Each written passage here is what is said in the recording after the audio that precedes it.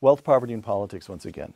The mundane progress driven by ordinary economic and social processes in a free society becomes dramatic only when its track record is viewed in retrospect over a span of years. So we look back over the 20th century and we conclude what? Well, for example, at the beginning of the 20th century, I'm trying to think, I think only 10% of American homes had flush toilets, and only 3% had electric lights.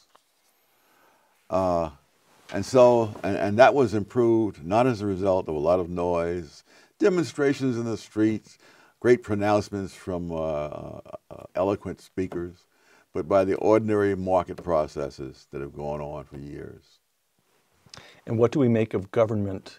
What do we make overall of government attempts to boost economic growth, get people out of poverty, promote education, if you look at the whole sweep of the 20th century? Good heavens.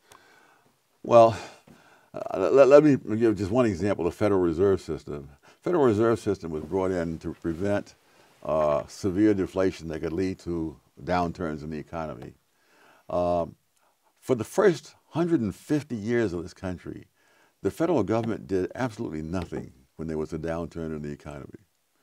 The last time that happened was 1921, where the unemployment rate was 12%. The Harding administration did nothing except cut back on government spending because there wasn't enough money coming in to cover it. Imagine that.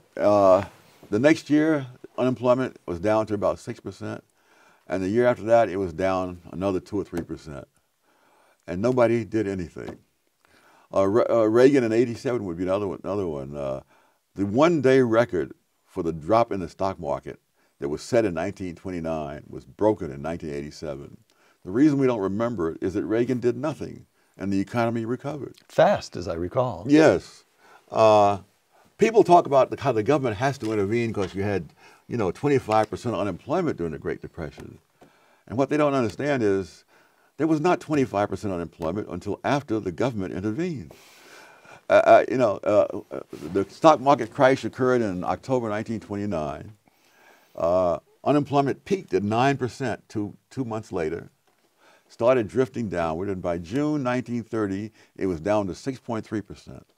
That's when the first major federal intervention in the economy occurred to get us out of that situation. Within 6 months, that downward drift of unemployment reversed.